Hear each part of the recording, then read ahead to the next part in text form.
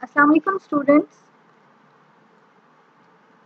The topic of today's lecture is a novel that is written by Babsi Sidhwa, and the title of the novel is Ice Candy Man, and this novel is retitled as Cracking India. Students, this is an amazing novel, and it can be read through different aspects, but here I'll discuss it through post-colonial aspects. So let's start it.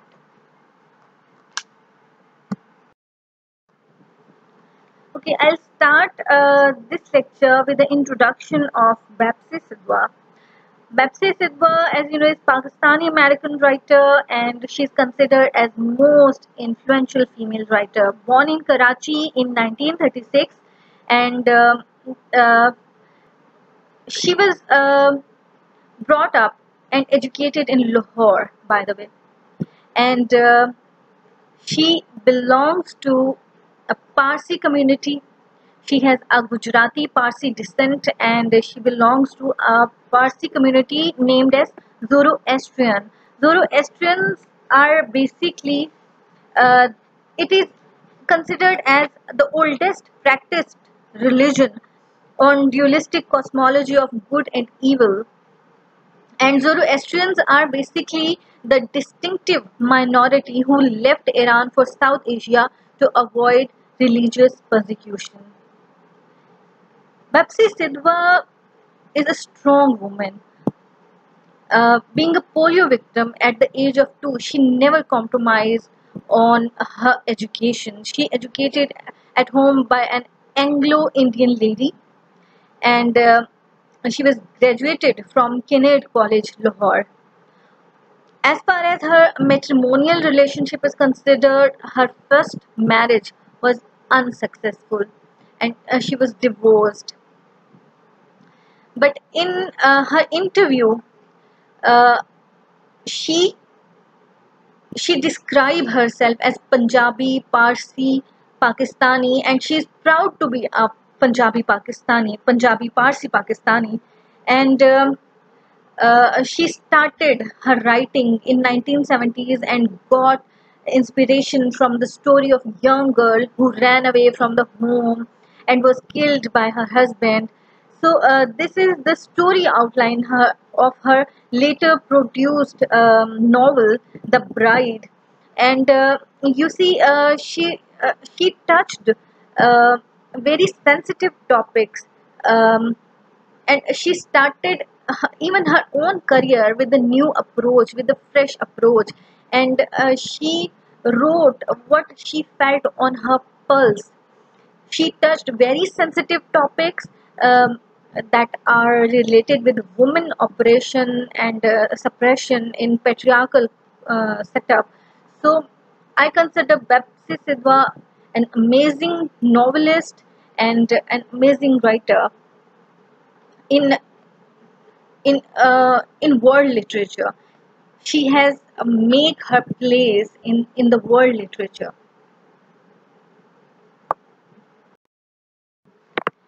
Here I want to share some of Sidhwa's credentials, her honors, and uh, Bapsi Sidhwa. We see her as an active social worker, and she has been the part of delegation to Iran and Turkey in 1970, and after that in 1985 she has been awarded with Patras Bukhari Award, and that award is given on her debut novel The Bride, and after that in 1991 she has been awarded by Sitare Imtiaz, which is the third highest uh, uh, civilian third highest honor and civilian award in state of Pakistan, and she is best known for her collaborative work with Indo-Canadian filmmaker Deepa Mehta.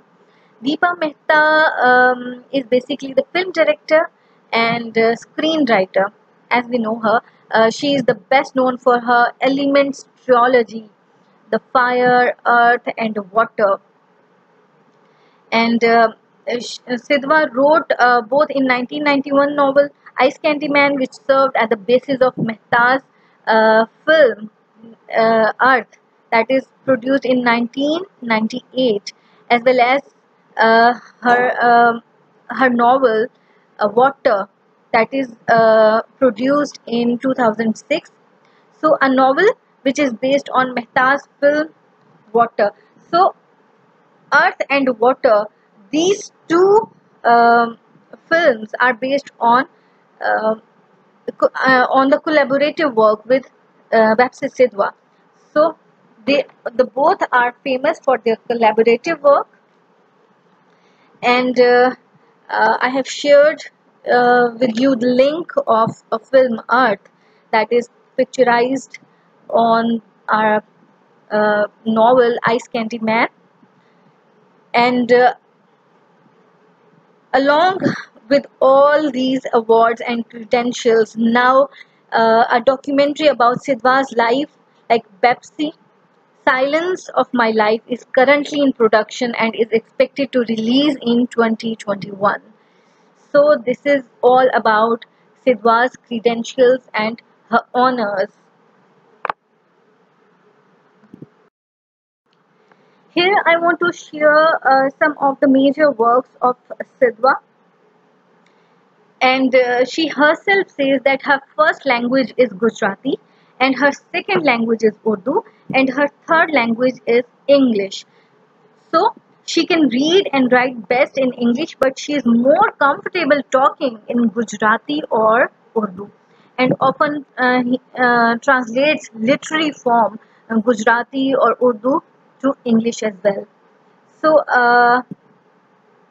her work, The Language of Love, that is published by Readings Lahore in 2013.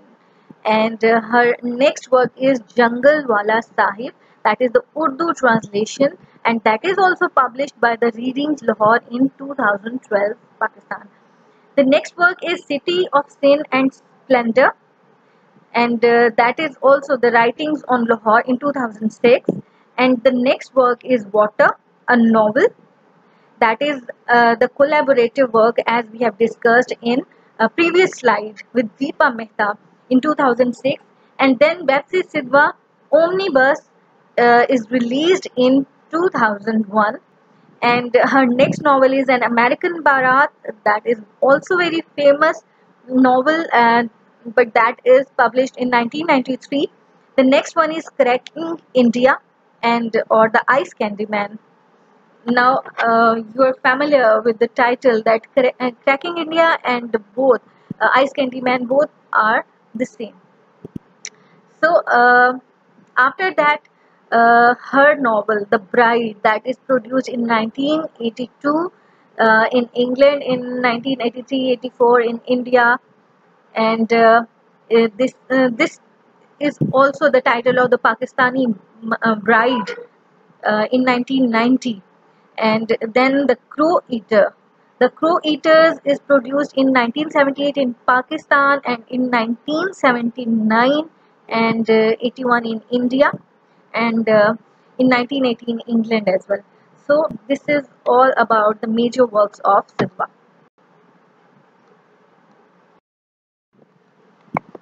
In this slide, I'm going to discuss the storyline of Ice Candy Man or The Cracking India. So here is the plot of this novel, that Lini is an 8-year-old Parsi girl who leads a comfortable life with the 4 members of her family before the partition of India in Lahore. Lini regularly goes for walk with her Hindu ayah, Shanta. And here Sidhwa introduces the readers to the characters like Shanta, the ayah, and Imam Din, the cook, and the Ice Candy Man, Dil Nawaz, and Hassan Ali, his cousin brother. At the moment, people is undivided, and India are seen engaged in Quit India movement. And on the other hand, the Muslim League motivates the Muslim community to raise a demand for the separate nation for the Muslims. Often the slogan of Pakistan Zindabad and and their own slogans are heard in their streets, but the communal harmony is intact. One day, riots break out in Lahore and in a uh, locality far away from Lini's house. This leads to killing of the innocent people on both sides. Like Indians are killing Muslims and Muslims are killing Indians. So the news of bloodshed spreads like wildfire. The All India Radio also reported about the cases of violence from different parts of the India. So the entire Punjab province is seen burning in the fire of hatred and communal violence. Dilnawaz, the ice candy man, waits for his sister on Lahore railway station. When the train arrives from Gurdaspur, everyone on the platform is shocked to see the ghastly sight. The train is loaded with mutilated bodies of Muslim passengers. This shocks everyone, and the friendly Dilnawaz turns into a person possessed with a frenzy and a desire to kill the Hindus. He also abducted his friend Shanta. He also abducted, raped his lover Shanta, the eye of the Lini, and later takes her to the low market of Lahore, a locality of bad women like the Hira Mandi.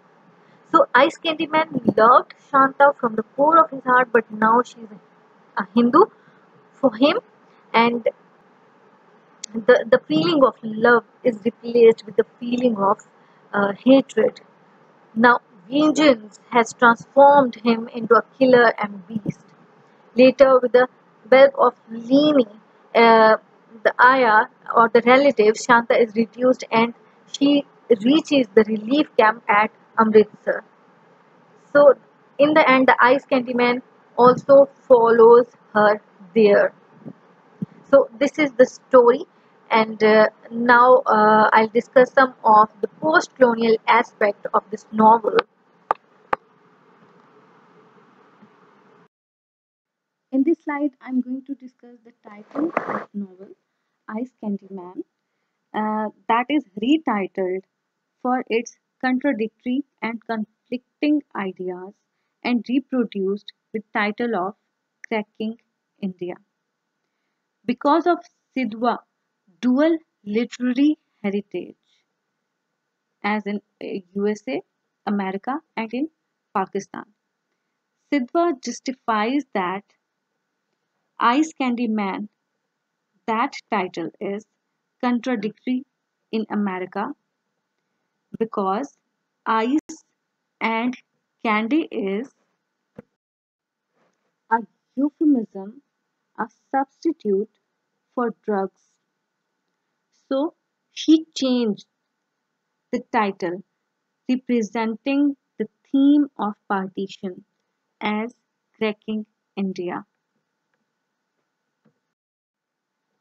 Although she says that the new title is suggestive, but the the title, the topic, like Cracking India, it diminishes the centrality, the significance of Ice Candy Man, and also it blurs the symbolic role of Ice Candy Man. Sidhwa says that the title Ice Candy Man, it symbolizes the evil in the leaders and in the people who were responsible for the unmitigated suffering of the common people. So Ice Candy Man, it represents, it reveals the contradiction of situation and conflicts of human being. For example, Ice Candy Man, a person who is as sweet as candy before partition. There exists communal harmony among the people, like the happy marriages of Hindu and Muslim. and people have unity, although they have different religion, different norms, different customs, like Lini, like her ayah, like the gardener, like the mezo, and even the ice candy man, who is a Muslim. They all are friends and even admirers of Shanta Devi, who is Hindu. So, in their love affair, in their in their uh, social and in their societal norms, in their values, there is no difference of caste, there is no difference of religion. They all are one. But this sweet candy like situation changes with the announcement of partition. It breaks the sweetness and ice portion visible when all have cold behavior towards other. And that violence, that brutality reveals how fake, how temporary their sweetness is. So Ice Candy Man also reveals a person that is outward, a sweet person outwardly, but inwardly he is as cold as ice.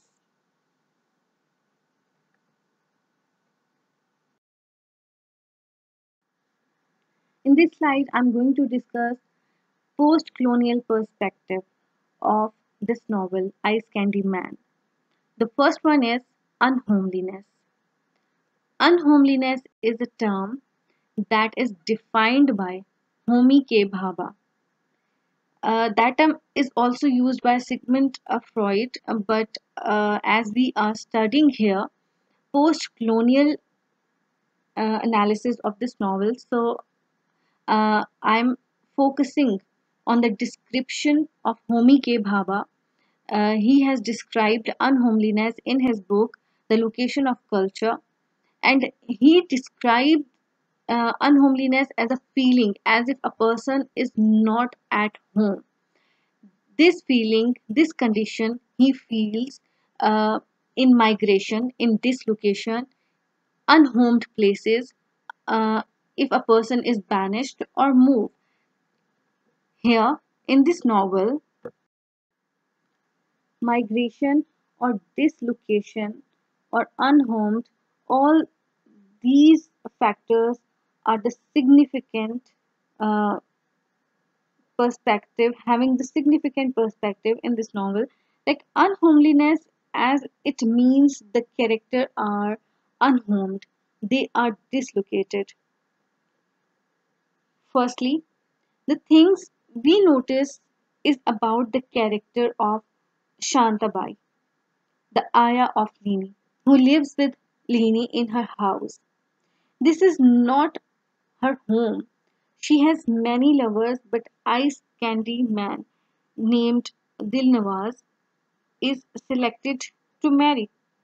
Before partition, Hindu Muslim marriages are the good examples of their unity, of their love, but after partition, it becomes worse.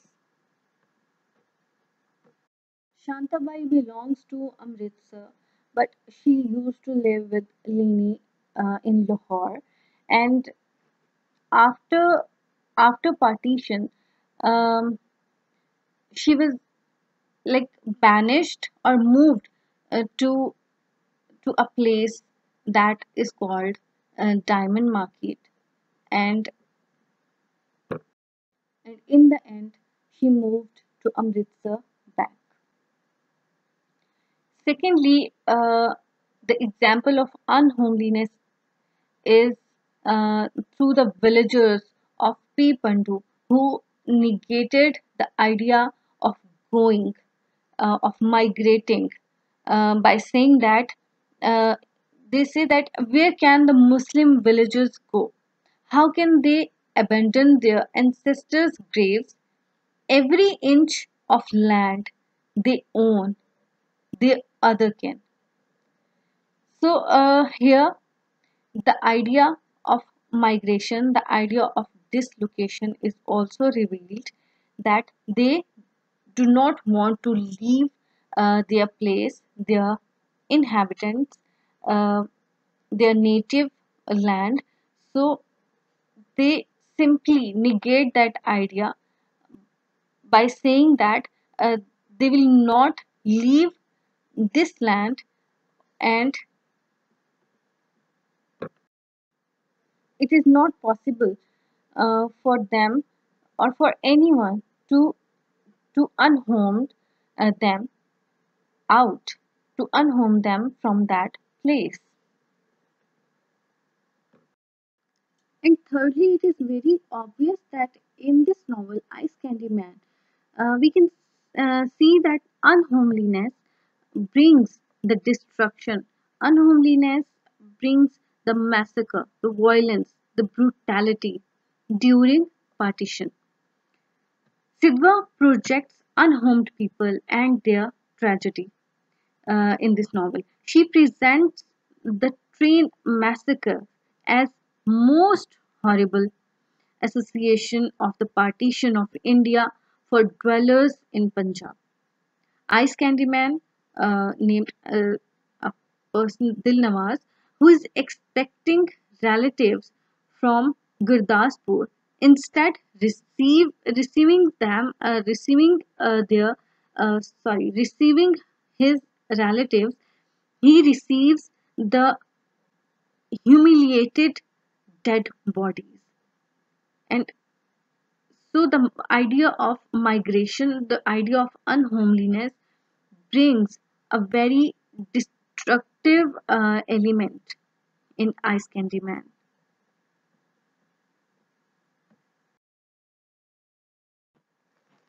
In this side, I'm going to discuss another post-colonial perspective, that is identity crisis. What is identity? Identity is basically a fact of being who or what we are.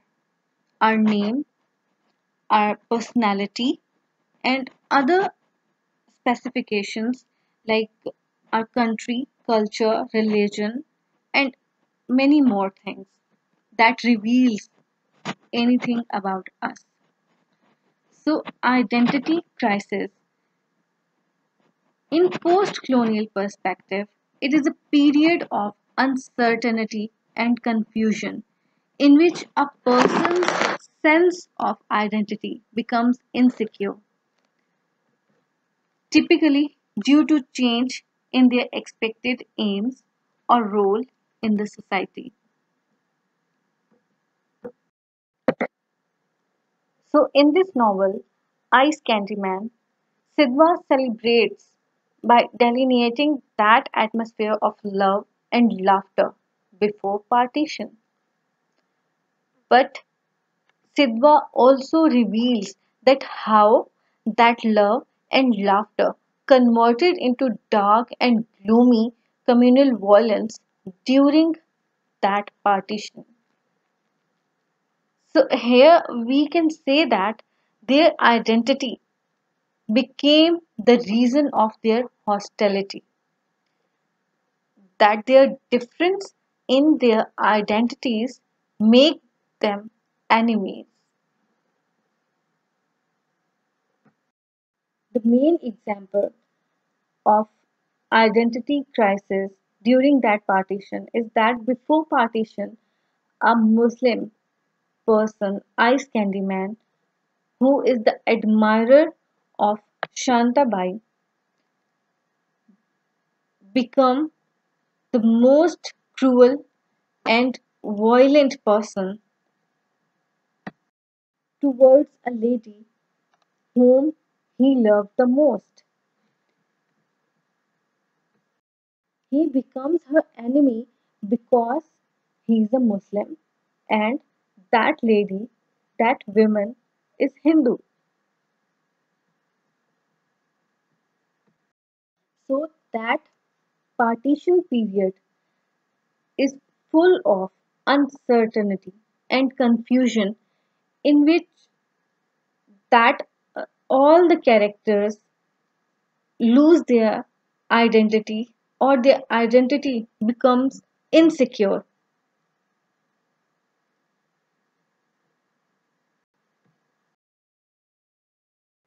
Hybridity is one of the significant term in post-colonial perspective. To define hybridity, as it is mentioned, that hybridity is basically an in-between or interstitial space that gives birth to new signs of identity through a negotiation of difference. Let's see an example to understand hybridity. When a South Asian person is living in abroad in UK, he is living there having different social circle than a person who is living in Pakistan. So the person living in UK has the different social circle, have different aims, goals, while he is practicing his own religious values there. But as far as his professional life is concerned, he is adopting what leads him to progress and achievement.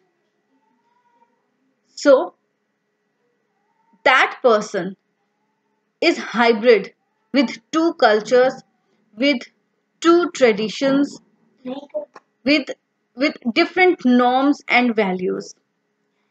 And to clear hybridity, uh, there is another example of we Pakistani people as we adopt the fashion of Hollywood and Bollywood in a style that keeps us in the limits of Islam.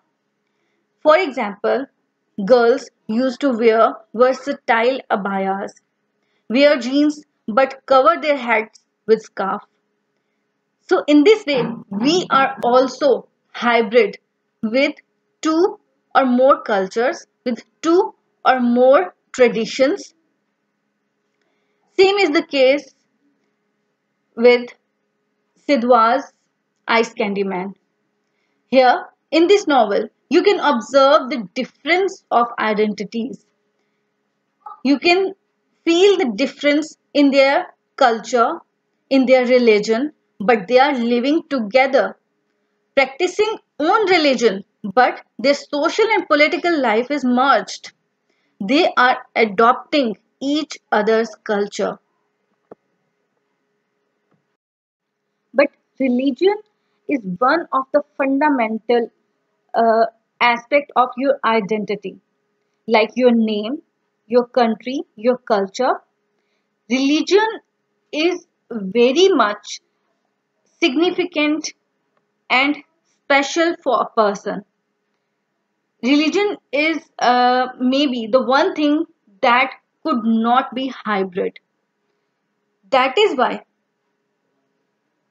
according to Sidhwa, that people of different religion are made hostile to each other, and hostility creates a crisis of identity among these communities. That hostility is based on the religious point of view.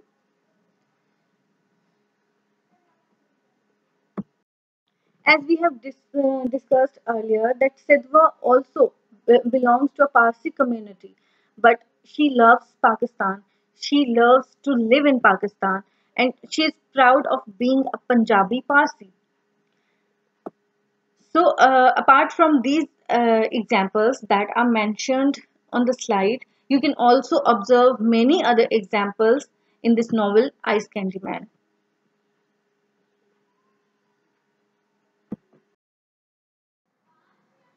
Here I'm going to discuss a very important, very significant aspect of post-colonial studies, that is feminism. I'm going to discuss feminism in two part, that is two sides of the same coin, like colonial feminism and post-colonial feminism. To understand what is feminism, uh, feminism is basically a movement that has played a very vital role in projecting the suppressed status of women in the patriarchal society. In this domain, in this movement, actually the patriarchal culture is represented where women is social construct, a site on which masculine meanings get spoken and masculine desires enacted. And the agenda of feminism is that it concerns the oppression of women, and also it also concerns with discrimination, the inequality of women, the oppression, and the stereotype way of presenting women in patriarchal culture. And last but not least, the basic agenda is about the objectification of women.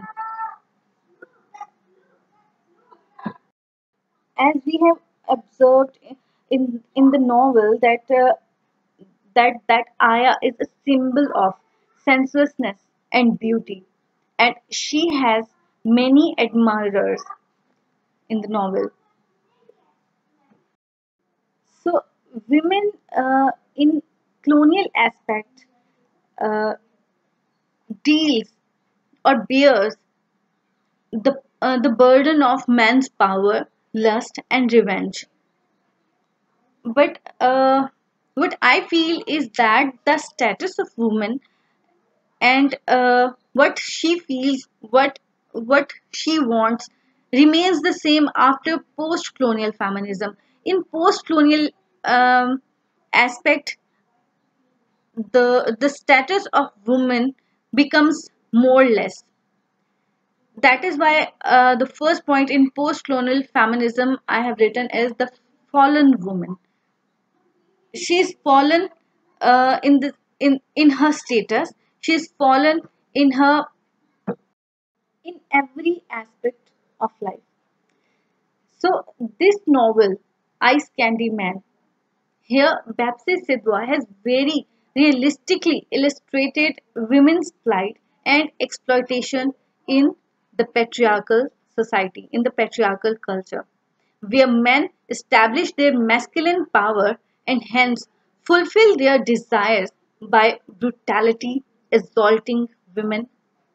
Here we also observe that men act as an aggressor, and their dealing or their behavior with women is as if they are the achievers, the victors.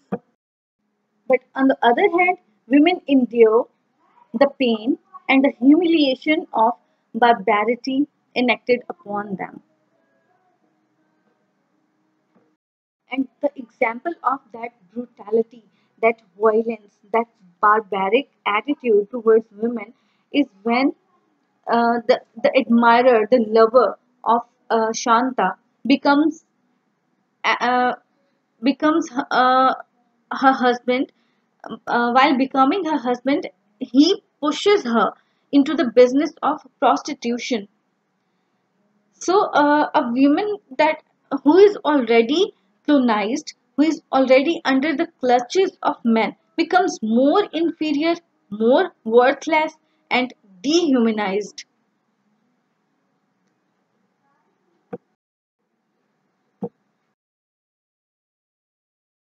Agency is another important and other significant aspect of post-colonial studies.